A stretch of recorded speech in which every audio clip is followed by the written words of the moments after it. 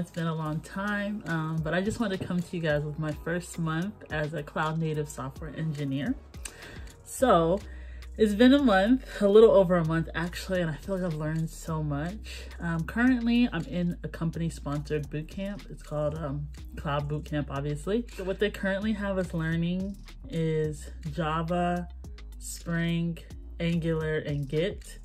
This is an entry-level program, so it's ideally designed for people who have recently graduated college, who don't really have much work experience in the tech field, or for career changers like myself and a few of my other classmates who this is their first role in tech. So a lot of them have never used Git before. So it gave me a chance to kind of shine in Git. Java isn't as terrible as I thought it would be, I guess because I wasn't very well versed in the language prior. When I would see it, like that green book I always reference for you guys, I was like, what is this? But actually having to sit and learn it, that actually kind of makes sense. So I finished Java. Angular, you know, my coworkers are struggling with it, but because I learned React, I now start to understand that concept when people say that once you learn one language, it's easy to pick up another one, because I learned Java in like a day and a half, just because it's literally like JavaScript, but differences with like, there's way more primitive data types, there's way more ways to like name variables. It's always about learning like the little nuances. So now I feel like I'm starting to understand when people say, when you know one, you can quickly pick up another one. I'm starting to understand that. I struggled with picking up Python in the bootcamp. I don't know if it's mainly because of the bootcamp setting and like having to pick it up so quickly and learn all these things and that, or if I just still hate Python. So maybe now as a working professional, if I ever have to circle back to Python, maybe, you know, I may like it, but so far it's still on my, you're gonna have to pay me to learn list. So that's mainly what I've been doing. The bootcamp ends this week and it's not as intense. It's pretty like self-paced. I have a lot of meetings with my, I guess, older coworkers, so mostly software engineers. It's a mix of software engineers and what are called product managers. So we don't really have project managers, we have product managers who work with the clients. And it's been very interesting experience, like doing stand-ups with them. It really does mimic what we learned at General Assembly Bootcamp, particularly for project week, literally like 15 minutes, talking about what we did, what we need help with, blah, blah, blah. Like that was literally what we did during bootcamp project week. So it's nice to see that crossover in the real world. And especially with Git, like I said, Git, or what I was saying is, Git is where I really shined during this bootcamp, because like I said, most of my classmates had never really used Git, maybe seen it, but never used it. A few of them attended other boot camps, and from what they told me, they weren't so much having to use Git. It was just kind of like the instructor told them what to do. They didn't really have to do it on their own.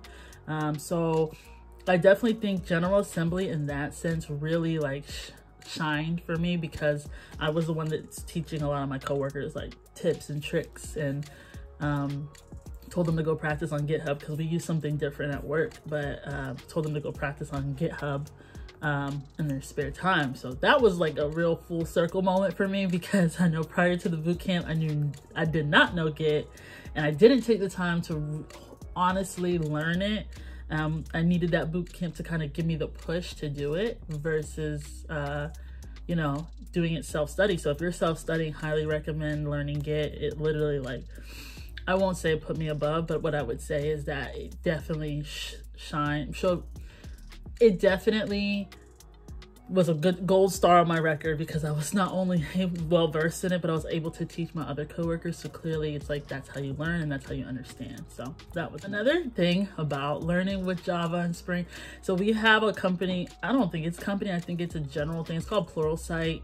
You can probably look it up, and you have to pay for it, but our company sponsors it. What I also found interesting was the things that I had to teach myself. So this bootcamp has been a mix of like lectures, learning from other software engineers and product managers, but also a lot of self-paced learning, because obviously like Java, you're just gonna have to sit down and do it on your own, and Angular, same thing. And they were there for resources, but they really were teaching us like to utilize our own things. And honestly, their Pluralsight stuff was boring.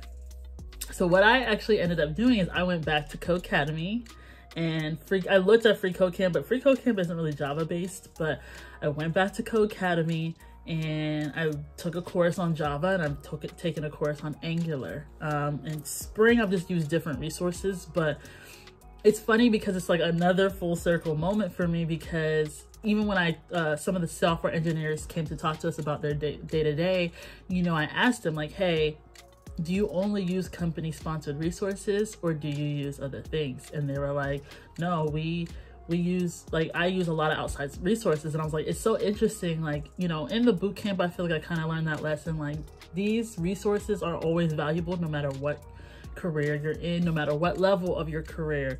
You know, I didn't think I'd be using Codecademy, Free Code Camp, you know, all these other things in the meantime, you know, after work. Like, I thought I was probably just gonna focus on the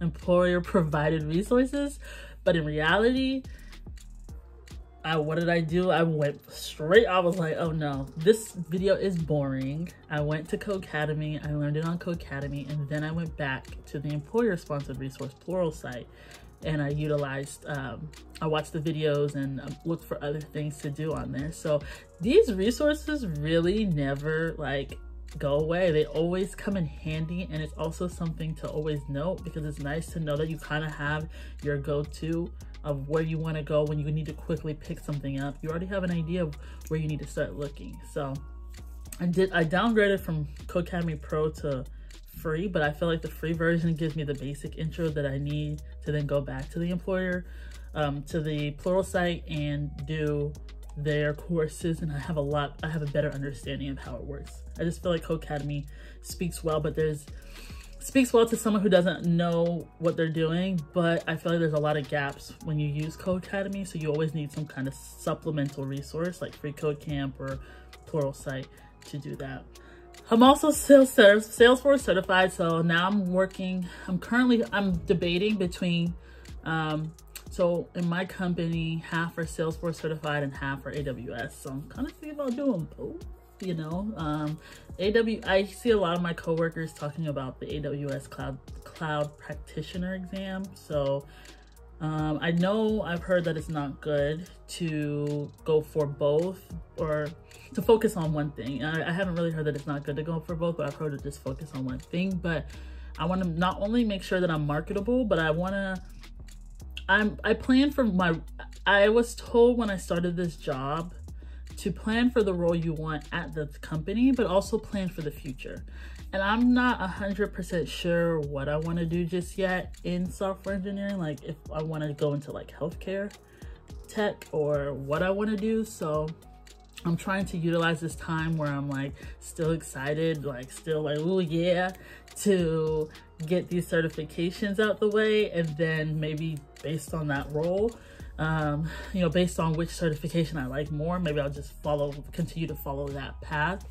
But right now our team is like, most of the projects are half Salesforce, half AWS, so I have options. So maybe once I'm done with the boot camp, then I can see which project I want, and that will probably point me in the direction of which certification path I want to continue to follow. It's funny, I enjoy learning, and definitely that's what they sold me on when I was interviewing, and I can definitely see how they truly value learning and paying for courses and paying for things to make sure that you can pass your tests. So I think that's awesome. Lastly, I thought I escaped data structures and algorithms. No, didn't escape them. I did not escape data structures and other algorithms. I didn't have a lot of exposure to it because I got a job I would say fairly quickly. I don't know if 2 months is quickly, but in my opinion, I didn't have to spend extensive time learning data structures and algorithms before I received this role. So now I was like on the back end, I have to now go back and really hone in, because I see they're a pain in the butt to pass, but I do truly see why data structures and algorithms are important, especially when you're working with larger businesses. I get it. And that's not my strong point. And of course, I want to soak up as much knowledge as possible. I want to utilize this time that I have working from home, because this job is actually an in-person role. So once it's safe to go back to the office full time, I'll be going into the office, so I won't really have as much like downtime as I do now to really learn. So eventually I'm gonna start going through that Udemy course, which I will link below. The Udemy course that I was using when I was prepping for interviews and things like that. So I'll be going back to that. So it's just a lot of like learning. The tweets and Twitter and everything I've ever read, they always talk about how like software engineering is like a lifelong learning process. And I truly see that. I see that. Like, I feel like there's never going to be a time where I just work and go to like work and then get off. Like, I feel like there's always going to be something new for me to learn, always something new for me to do. Like, and I don't mind, because I'm like this is the beginning of my career. I don't know about in a few years, but you know, I thought I wanted to be a product manager, but a project/product manager. But after I learned what they actually do, which is why I see why they say like get some exposure. No, it's not for me. It's not for me. But Maya Codes and Amnesia, I think that's her name. They're two software engineers who also have YouTube channels, created a data structures and algorithms flashcard set and a digital. So I will link it below. I plan to buy it and give you guys some feedback on it. I'm big into flashcards. That's how I learned in undergrad. That's how I learned most of my stuff. I'm through writing and flashcards. So I will link their link to their flashcards. I think it's $10 for the data structures and algorithms. I flipped through the preview and it looked pretty legit. So plan to look at that. And it's to me like $10 for data structures and algorithms. I think is great. So I'm going to definitely purchase those. If those of you who like more of like the flashcards and the notes type, if that's stuff you like, highly recommend looking into it and seeing if that's something you want to do. Or maybe, you know, you might be able to do it better. That's something you could do on the side and make the flashcards and sell them as well. That's something to consider while you're job hunting. So that's pretty much it for me. This has been my first month. I won't do a second month, but what I'll probably do is do like a 3-month or a 6-month update. But that's my first month as a cloud native software engineer. A lot of learning, a lot of pair programming. That's a big thing too. I've done a lot of pair programming, watching more senior engineers code. So that's been an interesting experience, especially virtually. I had a lot of experience with that in General Assembly, and now, you know, for it to all come full circle, like, I think I'm a little harsh on General Assembly, but I think they did a pretty good job with preparing us for the real world so far. You know, I'm only a month in, so, you know, we'll see in a few months if I feel that way, but right now I'm only a few months in. So yeah, that's it from me. My next few videos, I'm gonna talk about job hunting, and I have a few like fun videos. I think they're fun. I'm gonna see how fun they really are, but I have a few fun videos planned. But I also want to talk about job hunt and what I think is going on with the job hunt, especially for junior level software engineers / software developers, and why a lot of people are getting discouraged. I do want to have a discussion about that. Not really teach, but have a discussion about it. So that's it for me. I hope you guys have a great month. My winners for my giveaway have been announced, so you should have already gotten an email if you won. Runners up will be getting sent out later this week if I don't hear from the original people. So with that being said, I hope you guys have a great rest of your month, great rest of your week. You know, as always, my emails are always open. My DMs are always open. I'm gonna stop linking my Twitter because I don't really use it, but everything's always open, so feel free to reach out to me. It may take me a little bit to get back, but I will get back to you. So with that being said, have a good one.